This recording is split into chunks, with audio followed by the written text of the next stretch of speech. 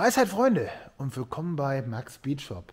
So, das hier ist heute mal wieder so ein Laberklaus-Video. Es wurden heute irgendwelche Schrauben, die umgedreht werden, Roadtrips oder irgendwelchen anderen Wunderkram erwartet.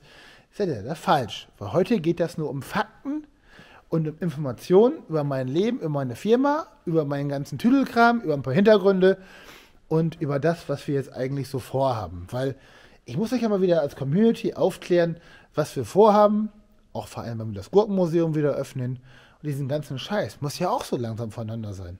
Ne? Livestream-Leute wissen schon ein bisschen mehr tatsächlich. Aber jetzt sage ich mal, Otto-Normal-Zuschauer natürlich nicht. Nicht jeder guckt die Livestreams. Vor allem, die werden dann nicht öffentlich gelassen. Das heißt, ich nehme die ja meistens immer raus zur Zeit. Das heißt, man kackt dann so ein bisschen ab. In diesem Sinne, viel Spaß. Bis gleich. Ich erzähle euch gleich was. Ich muss es tun. Und ihr kriegt ein paar Infos zu manchen Autos. Ich sage euch Autos aus meiner Sammlung, die mich verlassen werden. Ich werde eins meiner Autos verkaufen tatsächlich. Damit ihr so ein bisschen Überblick habt und was ich so vorhabe, was vom TÜV soll, was für die Straße soll, was noch ein Jahr aussetzt. Je nachdem.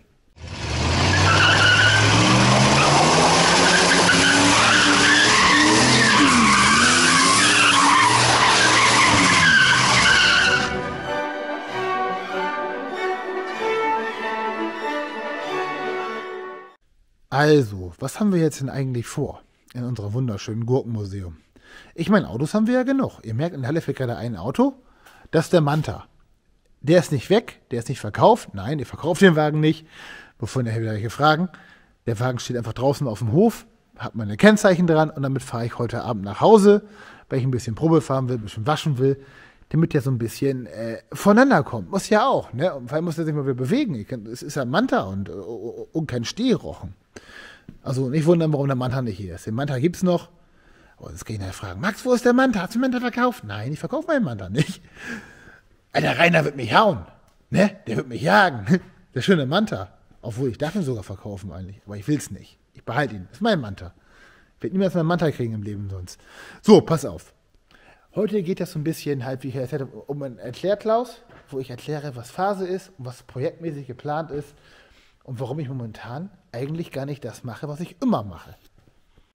Weil ihr seht ja, es dreht sich ja wie immer um Autos.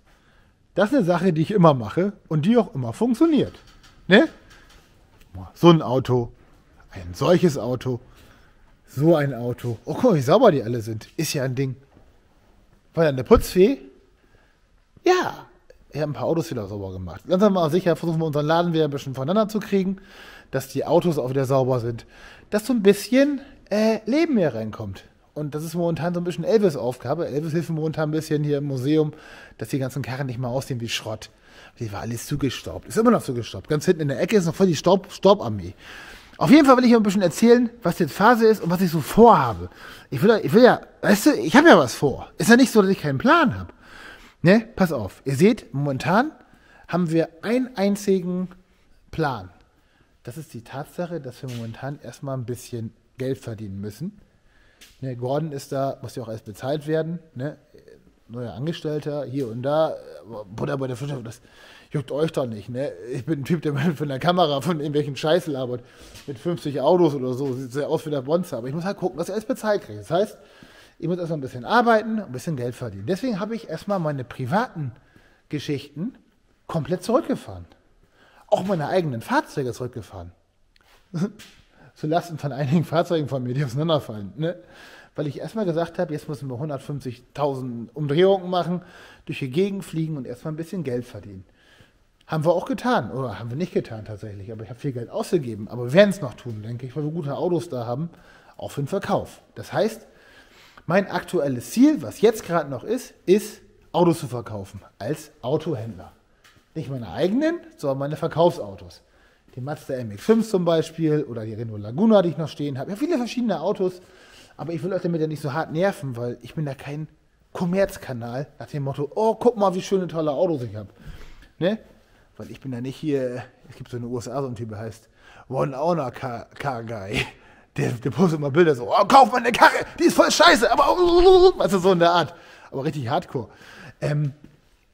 Auf jeden Fall haben wir eins auf dem Plan. Das heißt, mein bisheriger Plan ist, die nächsten 2 Wochen, denke ich mal noch weiter, dass wir uns zu 99,9% weiter auf unseren Autohandel konzentrieren und halt ein paar Sachen, die wir an die Straße stellen können, zum Verkaufen. Damit wir finanzieren können, dass wir danach 3 Wochen lang erstmal kein Autohandel machen, beziehungsweise halt nur vielleicht durchlaufende Posten mit wenig Arbeitsfläche im Abfrühstücken. Aber im Großen und Ganzen halt so einen Kram machen, weißt du, wie hier,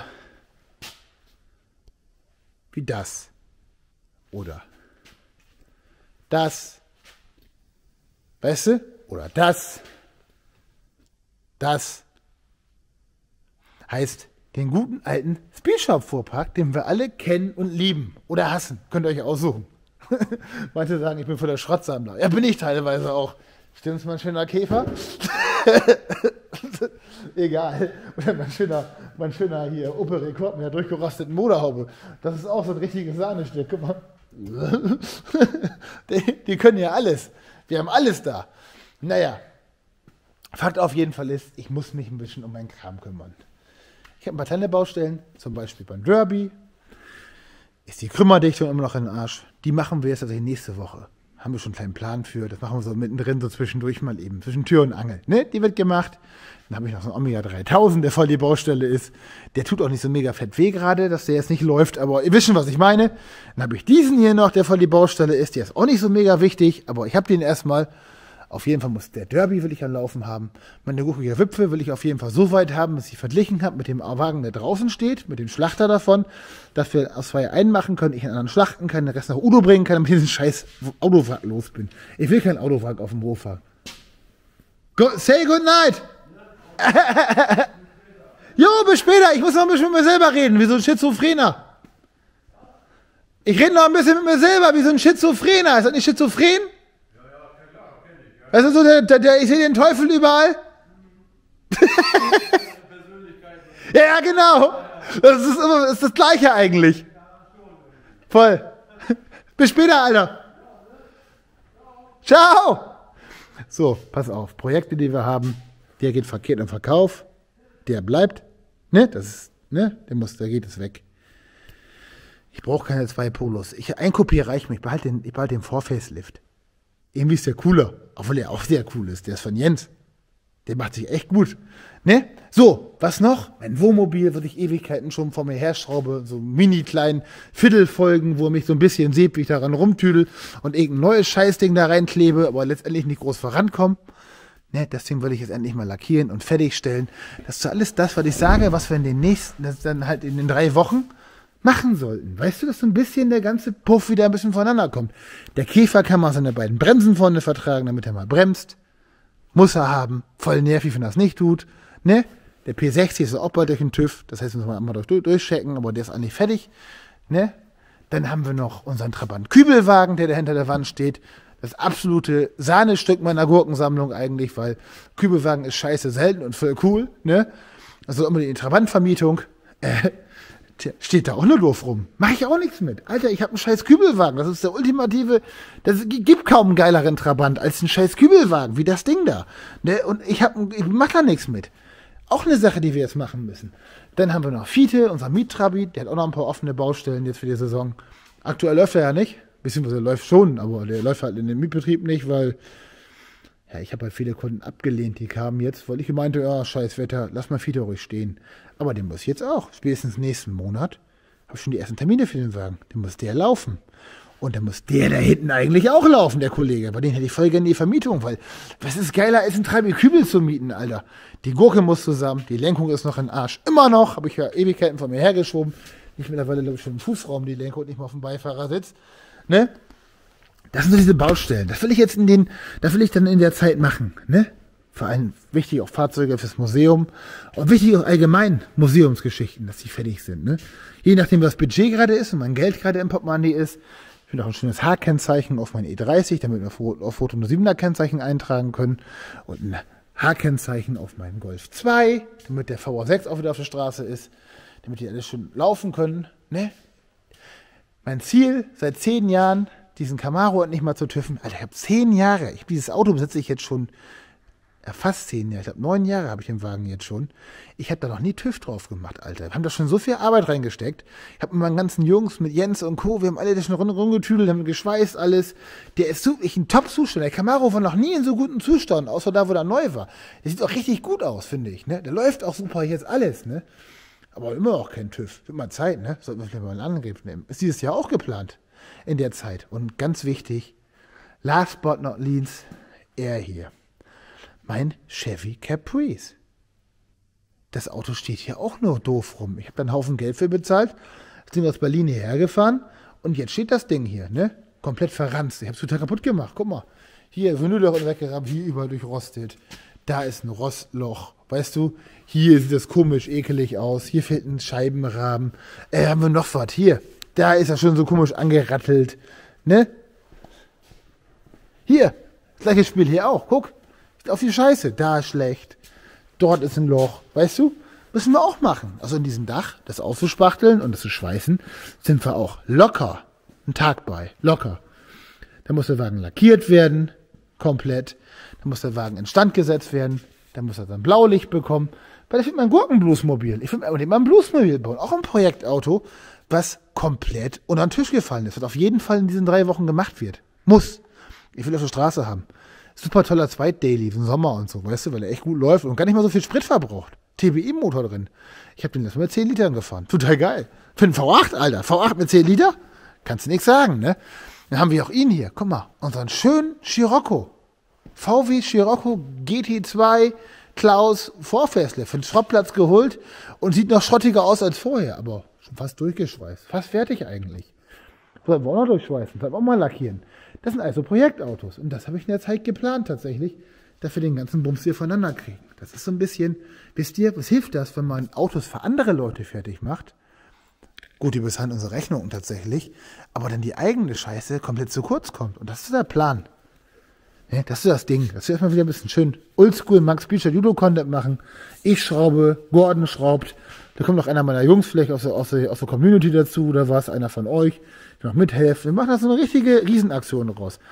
Weil ein Auto, was so aussieht, was ist das für ein Museum, wenn ich das ausstellen würde? Ist doch viel Scheiße. Oder nicht? Finde ich.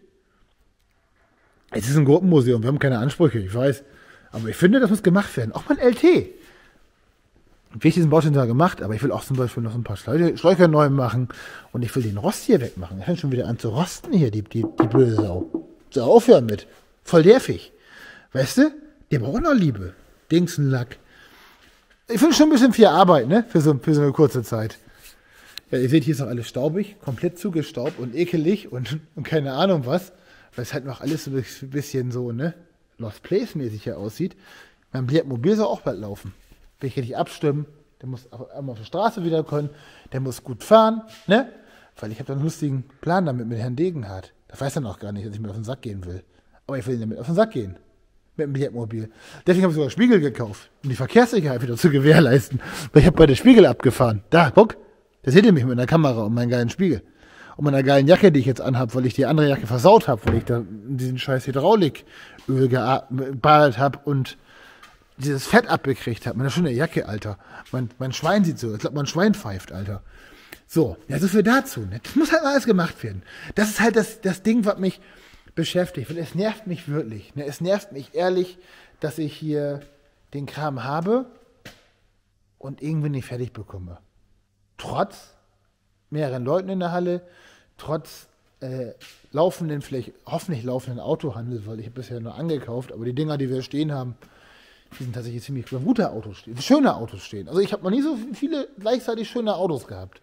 Kann man wirklich sagen. Ja, auch er hier, meine Stretch-Limo, habe ich ja zum Verkauf inseriert, vor kurzem, also diesen Winter jetzt tatsächlich. Hat keiner gekauft. Warum? Nicht, weil ich keine Gebote bekommen habe. Ich habe gute Gebote bekommen für den Wagen, auch Tauschangebote bekommen, aber ich fand nicht so mega geil. Ne? Deswegen ist die Limo halt noch hier. Ne? Es wäre ja kein Notverkauf. Aber die müssen wir auch mal wieder auf die Straße kriegen. Deshalb will ich mal gucken, ob wir ein Tacho kriegen dafür. Wenn einer von euch eine Ahnung hat, von Chrysler LeBaron oder Executive so ein Digital-Tacho herkriegt, soll mal Bescheid sagen oder für immer schweigen. Ne? Weil das wäre auch mal schön, dass der sich wieder ein bisschen vertüdelt. Ne? Guck mal, jetzt ist der Staub noch drauf auf dem Dach. Das ging das so ganz weg beim Waschen. Schönes Auto, ne? Ich finde die voll geil, die Limbo. Ich mag die voll gerne. Wie gesagt, das tut mir auch nicht weh, dass die jetzt nicht weg ist. Mal gucken, ob ich noch verkaufe. Vielleicht behalten wir die jetzt auch einfach. Weil vielleicht kommt das Leben ja bald zurück. Vielleicht ist ja das böse C bald vorbei und wir können ja nicht mal ein bisschen Limo-Service spielen. Also ich könnte mir vorstellen, mit Hochzeiten zu fahren. Ist ein tolles Auto. Ich fand auch echt gerne. Obwohl ich finde den Fahrgastraum ein bisschen eng tatsächlich. Also vorne, den Fußraum. Der ist ja klein, wenn man so guckt, im Vergleich zu wie groß der hinten eigentlich ist. Ja, das ist das Ding. Das sind diese kleinen Sachen, weißt du. Auch dieser Polizeiwagen, der da steht, dieser hier, der kleine da, den steht auch schon Ewigkeiten rum und läuft nicht. Warum nicht? Er kann es doch tun. Mein 1.1er Trabi, den könnte ich mir auch ganz gut vorstellen, dass der auf die Straße kommt. Für eine Vermietung, mal gucken. Der hat ja alles dabei, da ist doch Papiere dabei. Der hat alle Anmeldepapiere dabei. Und was auch ganz wichtig ist die Tatsache, dass mein Golf 1, der auch wieder ab 5,22 zugelassen ist. Das heißt, was ist das in 2,5 Monaten, ist die Kupplung noch in den Arsch. Da muss eine neue Kupplung rein. Also, ihr könnt sagen, was ihr wollt. Ich bin der Projektkönig. Ich habe so viel Arbeit hier, da kann man 20 Dinger von machen. Ja, sonst, K30 habe ich ein bisschen außen vor gelassen. Der K30 bekommt auch noch seine Liebe. Der soll tatsächlich eine Modifikation kriegen, die ich ihm erzählen kann. Ich möchte auf diesem Auto einen Rundumlichtbalken verbauen. Klingt komisch, ist aber so. Da ich dieses Auto ja auch für meine Firma nutze, gewerblich. Und ich habe ganz oft Fälle gehabt, wo ich halt irgendwo am Straßenrand stand, aufgeladen habe und Leute im letzten Moment mich gesehen haben und ausgewichen sind, weil Dinge Fleck haben, ne? Das heißt, ich habe gedacht, wir packen da einfach einen Balken drauf. Ich denke mal, ich kann den auch sogar erlaubt raus. Oh, ist das schon, ich finde den voll geil so jetzt. Junge. Autos über Autos. Ich freue mich immer wieder, wenn ich hier durchlaufe. Ich hatte überlegt, dass ich diesen Balken drauf packe. Wo ist er? Das ist das Falsche. Das war auf dem Gurkenseiten mal drauf. Wo habe ich ihn hingepackt? Hier ist er. Hier, da oben, da. Diesen Balken. Hatte ich gedacht, packe ich auf den K30. Damit der beim Aufladen erkennbar ist. Sieht ein bisschen scheiße aus, aber egal. Was braucht er noch? Der K30 braucht definitiv noch 2 neue Lichtmaschinen. Ich versuche irgendwas aus dem VAG-Haus zu holen, irgendwelche deutschen Lichtmaschinen und diese scheiß amerikanischen Kackdinger gar nicht erst zu beachten. Weil die taugen eh nicht so viel. Da kann man lieber deutsche einbauen. Ist doch billiger, ne? Und ein bisschen Elektro-Overholen. Das ist halt so ein Ding, da würde ich ja meinen Schwager Winnie mal rausschicken.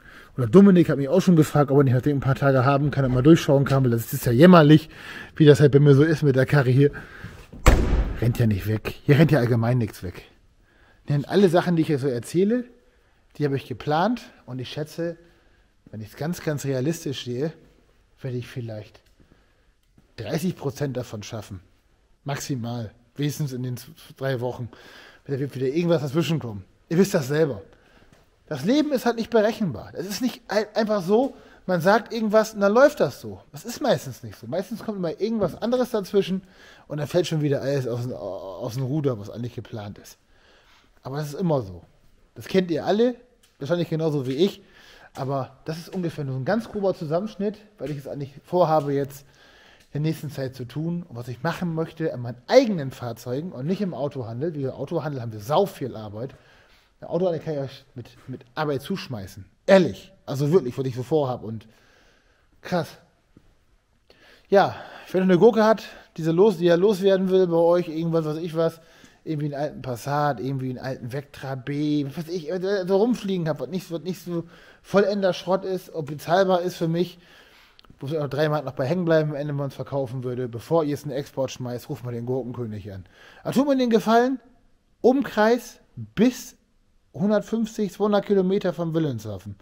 Weil ich hier ganz viele Anfragen, wirklich viele, auch ganz nett gemeint, so aus Thüringen oder aus Sachsen selber, Sachsen-Anhalt. Ich kriege welche aus Bayern, aber das ist nicht möglich, Freunde. Ich kann keine Weltreisen machen zurzeit. Ich schaffe das zeitlich nicht. Das heißt, so ein paar Stunden wegfahren geht wohl mal. Aber jetzt so eine Weltreise, sag ich mal, irgendwie, wir ballern mal eben runter nach, was weiß ich, nach Berlin, mit den Caprice damals. Das ist für mich tatsächlich so ein Tagesbetrieb nicht möglich. Bin momentan voll ausgebucht vom Kopf her. Und vom Kopf her, auf dem Telefon und sowas. Es hat schon seinen Grund, warum ich jetzt gerade mitten in der Nacht, wir haben jetzt gerade, ungelogen, 1:11 Uhr, dieses Video für euch aufnehmen. Weil ich genau weiß, das würde ich am Tag eh nicht schaffen. Weil ich dann wieder am Rennen werde und keine Zeit hätte. Ne? Momentan ist wirklich viel hier los. Also ehrlich viel. Und deswegen, das müsst ihr auch verstehen. Ne? Und manchmal sind die Videos halt ein bisschen langatmiger. Manchmal kommt so ein blöder, dicker Typ wie ich, halt nur von der Kamera und labert eben welchen Scheiß. Aber es ist manchmal halt so. Dafür habt ihr hier Daily Content. Weil Daily Content heißt, ihr müsst halt jeden Tag mitmachen mit mir. Das heißt, wenn wir manchmal einen Scheißtag haben, dann haben wir halt mal zusammen einen Scheißtag. Es ist halt so. Ja. Achso, zum Thema VR6. Ich mache jetzt einen Termin zur Reifenachsenmessung vorne, weil der Sturz noch nicht ganz passt. Und dann will ich mal den TÜV ansteuern, ne? Weil ich würde ihn echt gerne auf der Straße sehen, Mann. Und ich sehe ihn auch als Oldtimer. Für mich ist das ein richtig cooler Oldtimer. Das wird, weil der ist ja nicht groß verbastelt. Ich finde, es sieht gar nicht mal so kriminell aus. Was meint ihr? So, ihr wisst Bescheid. Sonst habe ich noch ein bisschen an der Mopedfront noch ein bisschen was zu erzählen, aber das ist, Mopeds sind Mopeds, die fahren sowieso im Winter. Ich werde definitiv ein paar Moped-Touren machen, die sind im Winter, ne? Ein paar Moped-Touren machen mit meinen Jungs im Sommer. Vielleicht filme ich auch eine davon, aber das steht ganz, ganz weit in der Sterne. Ganz weit. In diesem Sinne, das soll nicht ärgern.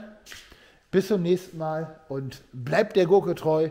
Haut mir gerne mal einen Daumen oder ein Abo rein oder irgendwas. Wie gesagt, ich brauche mal ein paar Abos, sonst fühle ich mich ein bisschen hier ein bisschen minder bemittelt und werde so ein Fahrrad und hier. Nee, eigentlich nicht. So schlimm ist es eigentlich nicht. Nee, ich kann mich nicht beklagen. Abos betteln brauchen wir jetzt nicht. Abonniert mich. Sofort. Nein, munter. Ich muss mich jetzt nach Hause. Weil sonst kriege ich Ärger. Und vor allem will ich jetzt solchen arschdunklen. Was ist eigentlich der Pontiac? Wo ist der Pontiac? Ist das ein Luxusproblem? Ich glaube ja. Wo ist die Scheißkarre? Alter, mal ganz doof gefragt, wo ist die Kiste wirklich? Also jetzt ist mal ohne Scheiß. Ich glaube, die ist auf dem Hof. Ich glaube es aber nur. Ich weiß es nicht. Übrigens, ich habe wieder Geld gespart. Ich habe mit der Brille wieder gegurkt. Guck, wie viel Schrumpfschläuche hier schon drauf sind. Man könnte meinen, das ist Design. Ich mache das beidseitig. Dann kann man da glauben, das ist wirklich Design. Und die ist wieder astrein auf meinen Schädel. Ich glaube, das steht nach draußen. Scheiße, ich dachte, der ist echt nach draußen. Komm, wir gucken mal eben. Oh, ich sehe ihn. Ihr seht ihn nicht. Hier soll ich mal reinfahren. Ich glaube, der Schlüssel steckt sogar noch in der Kiste. Ach du Scheiße. Oh, wir haben da Sternenhimmel. Den seht ihr auch nicht. Wann ist das Leben für euch traurig, wenn ihr keinen Sternenhimmel habt? Dieses Auto übrigens auch, nochmal zum Thema des Videos, ist auch eine Baustelle, weil es hat tatsächlich Probleme mit der Schwungscheibe. Muss einmal auf der Bühne und einmal durchgecheckt werden. Anders geht das nicht. Ach so, den Audi A1 könnt ihr nicht kaufen. Nur eben so nebenbei bemerkt. Bevor nachher, oh geil, Max, Audi A1, willst du ihn verkaufen? Nein, das ist nicht meiner. Alte Zuschauer kennen das Auto noch. Alter, die Karre läuft wie Scheiße, ne? Komm schon, Alter.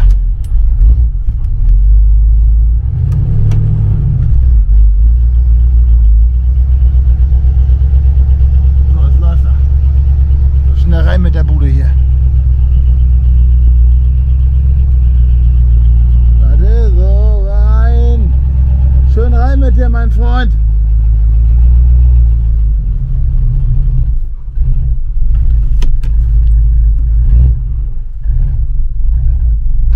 Aber leerlaufmäßig ist er ganz vorne dabei. So ein Schiffsdiesel.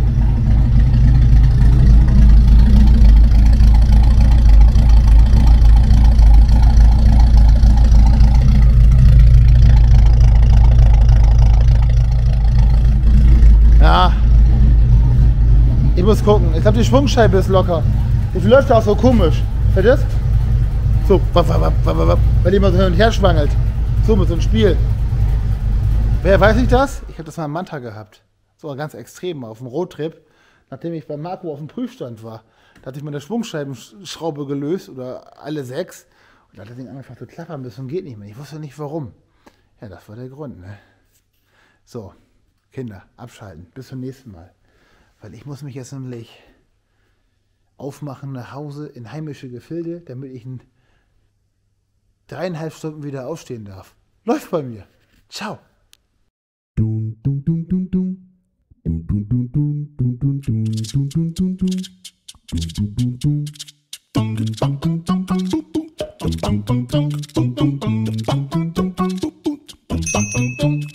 Ba-da-ba.